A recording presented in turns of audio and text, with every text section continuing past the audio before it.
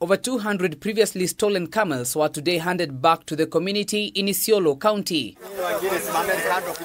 Livestock theft in the region has been a menace for the residents and a flourishing business for unknown individuals who illicitly trade across various regions in the country. Mifugo wote ambao wameibiwa kutoka sehemu hii tutawatafuta, tutawapata, tutawarejesha kwa wenyewe. Considering camel herding as a vital economic activity in Isiolo, Kindiki expressed deep concern, emphasizing that camel theft jeopardizes the livelihoods of local residents. Ngamia moja ni bei ghali.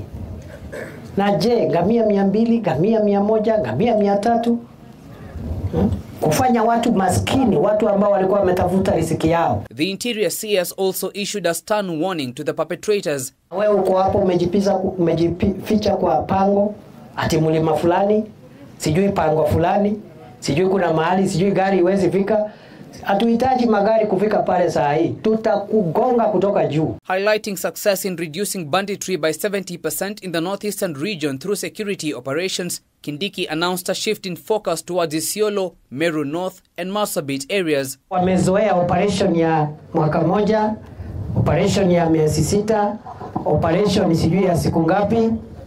Safari hii ile operation tunaleta huku ni operation ya milele. However, the Cabinet Secretary expressed dismay over the involvement of regional administrators, specifically chiefs and assistant chiefs in livestock theft, putting the lives of residents at risk. Haitawezekana wewe na mkora kukaa pale.